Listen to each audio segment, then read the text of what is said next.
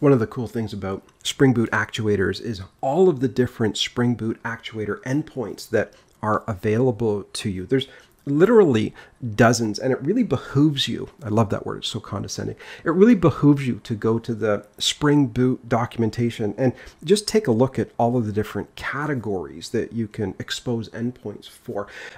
Lazy man's way to do that, and that's me, I'm a lazy man, is actually to go into the application.properties file or application.yaml, I don't discriminate, and type in management.endpoint and control spacebar in Eclipse or VS Code, or if you're really wealthy, IntelliJ, and you'll actually see the list of all of the things that you can get metrics for: loaded beans, caches, conditions, flyway, health metrics, logging, Quartz, Prometheus, Jackson.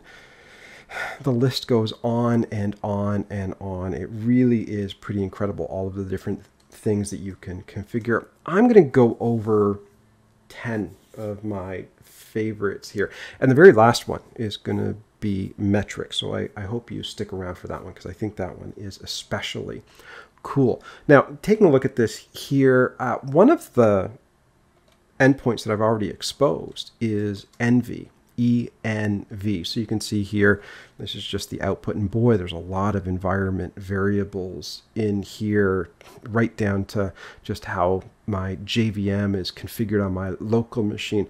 Again, you always want to be using a Spring profile, because you want to make sure that if you're exposing a lot of endpoints, you're only doing that in dev. And curiously, the very first thing that this ENV environment endpoint tells me is what profile I'm in. That's one of the reasons why I like this. Because if something's going wrong, it's good to know that, oh, you know, maybe I accidentally configured the QA or production endpoint or something along those lines. That's why I can't connect to my database. So that's one setting that I like. Another one is just health. And we've seen that before, but you know, with a lot of these endpoints, you can configure them to give you a little bit more information. So right here, I'm going to ask for to show components, show details, even do some probes, unchristian. I'll click Control S, save those changes, come back to my browser, type in health, and boom, we're getting all sorts of extra information. I can make that look pretty. The only problem is when I make it look pretty, it goes a little bit off the screen. So condense it up there, make it ugly, and you can see it's got the ping status, it's got the liveness, it's got the readiness state. It's even telling you how much free space is available on my hard drive, which is kind of cool as well. So you can, a lot of these endpoints like health, they'll show you some basic information, but if you go into the properties file and add a few configurations in there, you can get a little bit more information out of them, which is pretty interesting. A couple of others that are just neat. One of the things that you can do is take a look at all of the different loggers that are configured here. You never know who's chopping down a tree or doing some beach combing.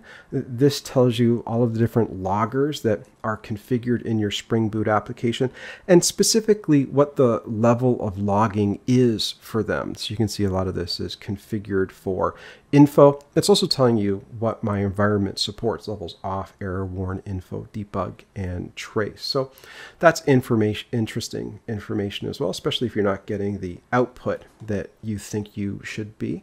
Another thing you can take a look at is just a list of all of the different beans that have been configured in your environment. You can see actuators/beans, and this will show you all of the different components that have been configured, what their scope is, whether it's singleton or prototype. All sorts of lists here. Now this will show you the ones that Spring has already configured, and there's a lot of them. At the same time, it'll show you yours as well. Now, by the way, one thing I will mention, there's a lot of disinformation about dependency injection and inversion of control on the internet. I did a video just kind of showing you the lies that a number of people in the tech world are telling people about dependency injection. It's not so much lies as much as just they're misinformed on it. But you know, when you see a video with 1 million views and they're telling you something that's wrong, I don't know, it gets the hairs on the back of my neck to stand up a little bit. So please check out that tutorial that I did on dependency injection. Can't keep everybody honest. Okay, so beans is cool. Also conditions. You might be thinking, what is this condition stuff?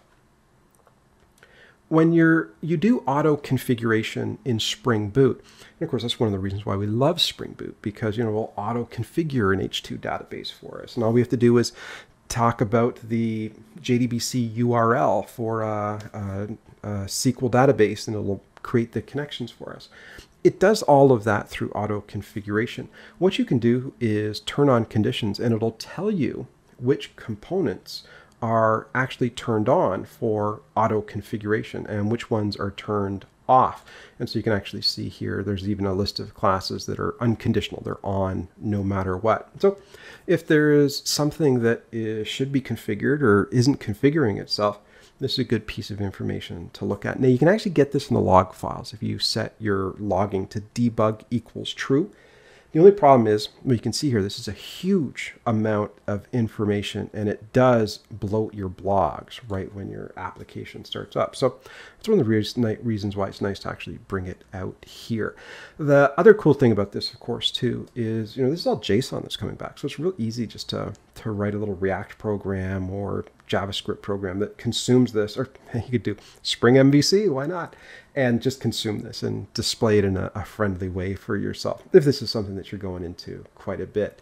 Okay, configuration properties. So how are things configured inside of my environment? That's one that I like. Scheduled tasks. This is cool as well, especially if there is something that's supposed to be going on a regular routine and it's not firing off. As you can see, I don't have any cron jobs set up right here, so it's not too interesting to me. One that is interesting is thread dumps. So this will give you an idea of all the different threads that are running. I don't know if this supports virtual threads right now or not, but it'll give you information about threads that are blocked, how many threads are running, who the owner is, what the wait count. So if you've got some contingency issues or concurrency issues going on in your environment, these are a couple of cool properties to check out as well. Now, another one that I like is shutdown, but watch this. If I type in shutdown, I get this white label page, and in fact, if I'm in Postman and I try and do a get on stop, I end up getting that very unsatisfactory 404 error message. So you can actually stop your application remotely. Is it stop or is it shut down? I think it's shut down. But either way, it isn't enabled right now. So this is one that you actually have to explicitly enable. This isn't part of that package of things that are enabled by default. Obviously, the ability to shut down your application is something that they don't want to have built in. The endpoint is shut down. So I've enabled it. I can come over here to shut down. I got it right the first time. Click enter. And it still doesn't work. We need a better instructor here. Actually, you notice it's got a 405 now. So before, I think it was a 404. It just didn't exist. Before, it simply didn't exist. Now it exists. We just can't call it. Well, we can't call it with a get invocation. That's why you got to pull out your little Postman application. See, if I do a get invocation on shutdown, it says the method is not allowed. So let's find a method that is allowed. Let's go over to the post. So I'll click send. And boom, all of a sudden it says we are shutting down. And if we come back and take a look at the console here, you can actually see that the shutdown was initiated, and now that shutdown is complete. That is a pretty cool configuration setting as well. So what do we have there? Health, environment, loggers, beans, conditions, config prop, scheduled tasks, thread dump, shutdown. There's one more. It's metrics. Metrics is what we're going to take a look at next.